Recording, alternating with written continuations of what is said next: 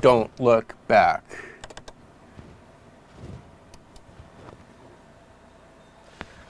And music by L'Armes de Colère, a French group, French trio from Minneapolis, Minnesota.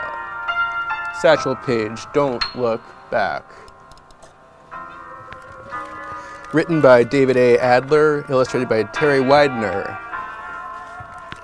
For Itzy and Irene, DAA, to Frank M., a great baseball fan.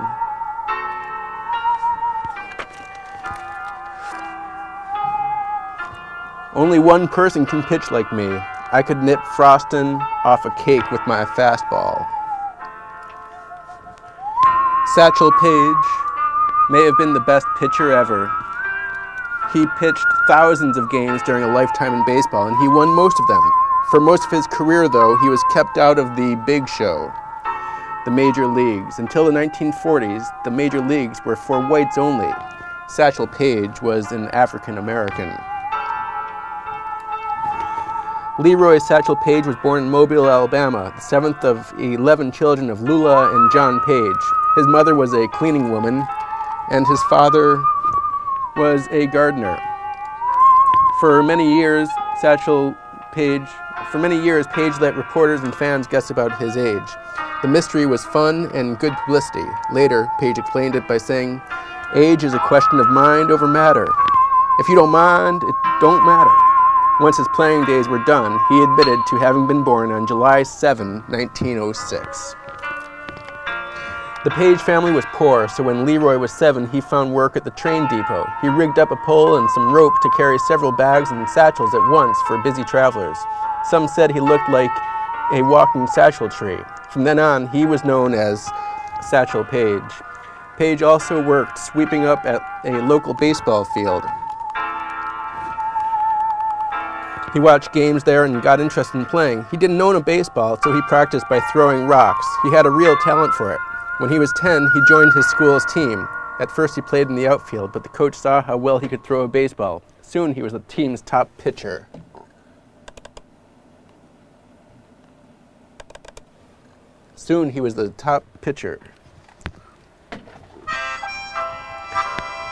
Paige didn't like to study or go to class, but he loved to play baseball. The only time he was sure to be in school was when there was a baseball game. Otherwise, he spent time in the streets with his friends, and sometimes they got into trouble. When Paige was 12, he was arrested for stealing a handful of rings from a toy store, and he was sent to reform school in Mount Meigs, Alabama. Paige was never bitter about spending more than 5 years in reform school. "When you grow up as poor as me," he said, "a place like Mount Meigs can be mighty warm and good." He played baseball there and impressed the coach, who told him, "That arm may do you some good someday." The coach was right. Paige was 17 when he got out of Mount Meigs, and he needed to work. He went to the manager of the local semi-pro black baseball team, the Mobile Tigers. Paige showed him how well he played, and he got a job pitching. No one else pitched like Satchel Paige.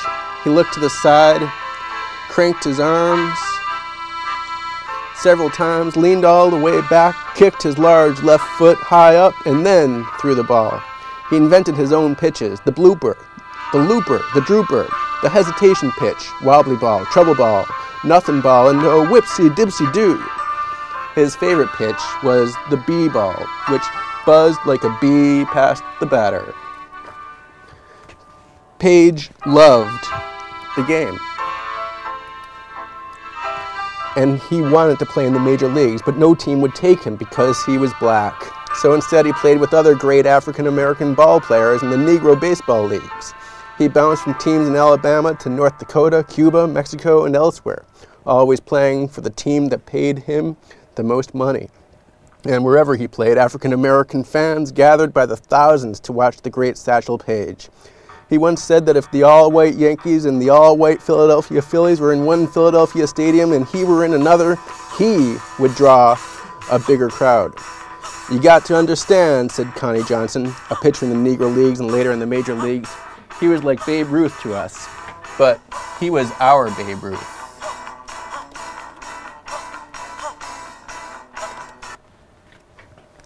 Each fall, After the baseball season ended, all white Major League All-Star teams were formed. Those teams played against local semi-pro teams, both black and white. Paige pitched on the local teams, sometimes to the greatest white ball players of his generation. They knew how good he was. Joe DiMaggio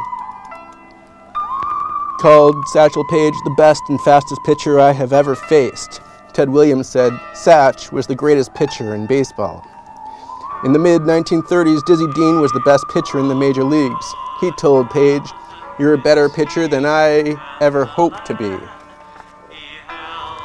Paige's talent didn't shield him from racism on the field. Players on an all-white semi-pro team once called him overrated and made racial remarks about him.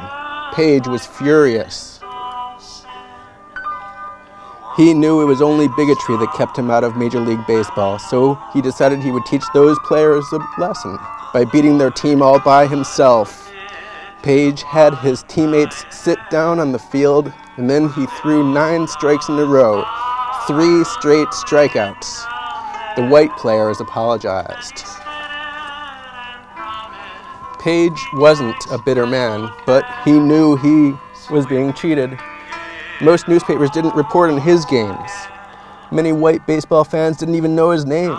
Paige wasn't afraid to speak out. In a 1942 newspaper report, he reminded people that baseball fields weren't the only places closed to him and other African Americans. At the time, there were also schools, parks, hotels, and jobs closed to blacks. Even if he were able to play with the whites, Paige complained, he still couldn't stay or eat with them in many places. Throughout much of Paige's career, there was talk of change, of opening the major leagues to people of all races.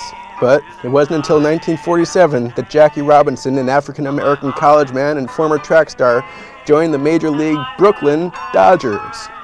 By then, Paige was 40 years old, but he was more determined than ever to stay in the game. "We don't stop playing because we get old," he said. "We get old because we stop playing." Still, he knew that age would catch up with him one day.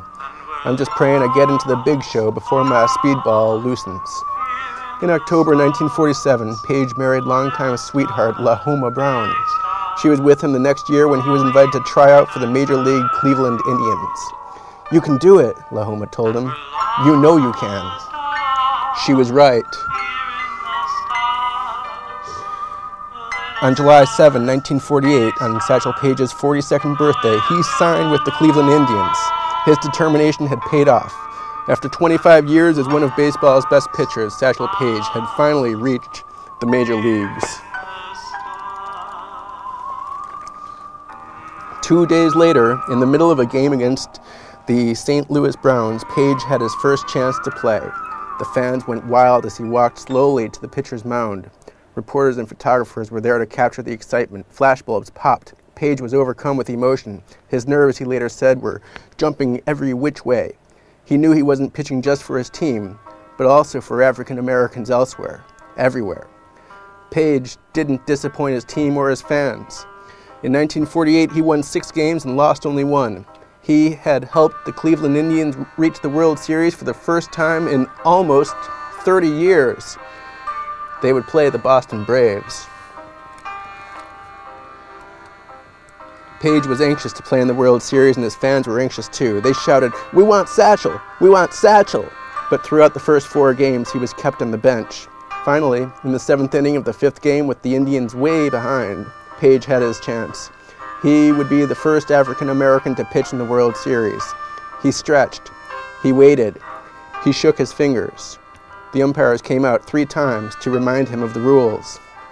Paige forced himself to forget about the thousands of cheering fans and the many more at home sitting by their radios and listening to the game. He told himself he had a pitching job to do. Paige got the first batter to hit a fly ball to the outfield that was caught for an out. He threw the next batter his real trouble ball and got him out on a ground ball to end the inning.